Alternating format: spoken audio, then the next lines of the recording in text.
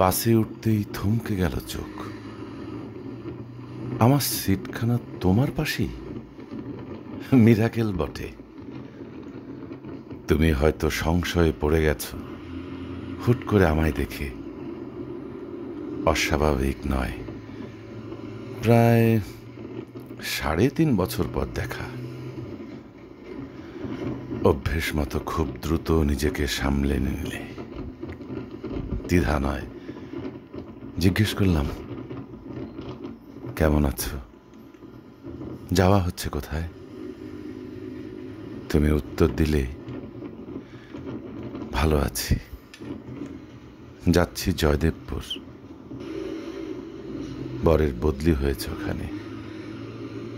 তুমি? আমিও ওইদিকে যাচ্ছি। চাকরি হয়েছে একটা কোম্পানিতে, পোস্টিংও ওখানেই। বাহ, চাকরি তবে করছো এখন? করবো না বলিনি কখনো, তা বলনি। তবে তবে কি? না, কিছু না। তুমি কেমন আছো? এই তো এই তো চাকরি বাকরি নিয়েই পড়ে থাকি আজকাল। এর বাইরে কেমন থাকি না থাকি বুঝে উঠতে পারি না। চাকরির ভীষণ চাপ। তবে রাত হলে কি ভেতরটা কেমন যেন শূন্য হয়ে যায়, বড্ড একা লাগে। উফ, কি যে সে যন্ত্রণা।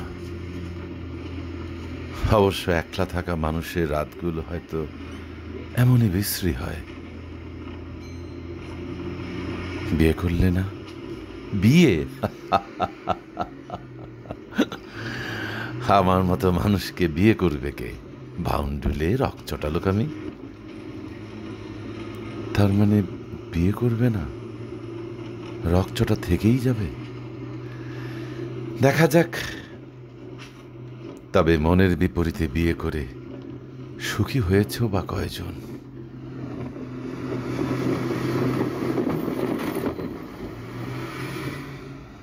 বাতাস ছুটছে বিপ্রতীপ, যেন চোখ তার সম্মুখ প্রতিদ্বন্দ্বী। উল্টো দিকে সে নিয়ে যাচ্ছে সব, এক এক করে দৃষ্টির অন্তরালে।